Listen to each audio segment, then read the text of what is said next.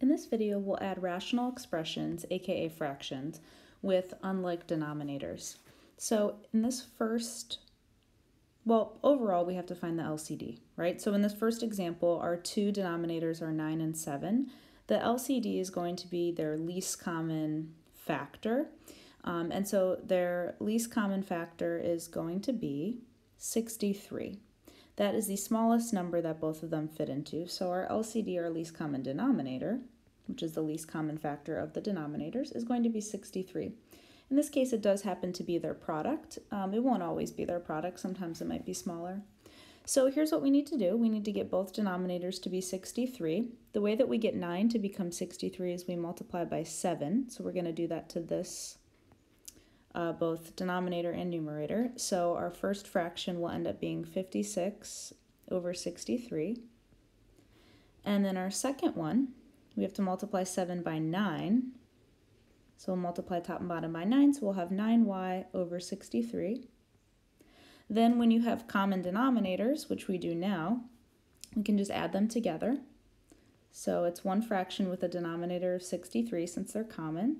And we'll have 56 plus 9y. Now we want to see if we can factor the numerator at all, meaning is there a GCF between 56 and 9? And there's not. So this is actually our final answer right here. In this next example, we have, again, unlike denominators, but it's a little more complex. We see that our two denominators are 7x and 3x. So we want to find the LCD. So we first want to think, what is the least common factor between 7 and 3? In that case, again, it's their product, 21. And then the least common factor between x and x is not its product, it's not x squared, it's actually just x because they have x in common. And so we need to make both denominators 21x. So the way that we make this first one, 21x, is we multiply by 3. And so we have to multiply this numerator by 3 as well. So I'm going to put that in parentheses. I don't technically need this dot here. We're going to distribute the 3 through. Then in the second fraction, how do we get 3x to be 21x? We multiply it by 7. So what we do to the bottom, we must also do to the top. And again, I'm putting parentheses around them because they're binomials, right? They're more than one term. So if we distribute and get our new fraction, it'll end up being 15x plus 3 over 21x. And then this next fraction will end up being 21x minus 14, again over 21x. And since we're adding, we don't need to worry about any distribution of a negative sign. If this was subtraction, we would have to distribute the minus sign through. But we're adding, and now our fractions have a common denominator. So we can write it as one single fraction and add them all together. In this step, I'm actually just going to combine the like terms. We're adding 15 and 21, and so that will give us 36x.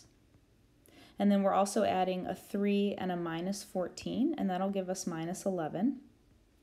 And so we want to see, is there any GCF in the numerator? Do 36 and 11 have any common factors other than 1? And they actually don't, so we are done right here. This next example seems like it doesn't belong because this is called adding, but subtracting is really just adding a negative. So this is really just combining rational expressions where we can do subtraction as well. All right, let's take a look at our denominators. We have 5x and x minus 1. These are both factors. You could think of this as having parentheses around it. And so our LCD needs to be each factor written one time since they're not, they don't have any like parts, right? No factor is repeating. So 5x and x minus 1 is our LCD. All right, how do we get this first fraction to look like this? Well, it already has the 5x part, so we need to multiply by x minus 1. And what we do to the denominator, we must do to the numerator. How do we get the second the second denominator to look like the LCD? It already has the x minus 1, so we need to include the 5x. So we need to multiply by 5x, top and bottom. Here, we're going to distribute the 6 through, so we'll have 6x minus 6 in our numerator. And our denominator will look like, I'm going to just write the 5x first so they look the same. Our second fraction will end up being 25x. all over 5x times x minus 1. And we're subtracting, and we have a common denominator, so we can write it as one single fraction subtracting. Now if this had more than one term, we'd have to make sure we distributed the minus sign through, but in this case it only has one term, so it's 6x minus 25x. So that's going to give us negative 19x, and then we also have that minus 6 up there. There's nothing that we can really factor out, although in the numerator you can technically factor out the negative 1 just because it looks nicer. So since we have all negative terms in the numerator, you can write it in a neater way and factor out the negative 1 like this. And then that ends up just looking like a negative out in front of our entire fraction. So this is an alternate and nicer way to write our final answer, although I'm sure Alex will also accept this as a final answer as well. Here's our last example. Again, we have unlike denominators, and in this case our denominators can be factored. So let's factor the denominators in this first line. The GCF here is 2 in this denominator, so we're left with 2x plus 1. And then the GCF down here is 3, and again we're left with 2x plus 1. So we can see that we have 4 total factors in our denominators, but 3 distinct factors, 2, 3, and 2x plus 1. So part of our LCD definitely needs to include the 2x plus 1. But we also need to have the LCD between a 2 and a 3. We're not going to write 2 and 3 here because that'll look like the number 23. We need to just think about what is the least common factor between 2 and 3, and it's 6. So there'll be a 6 out in front.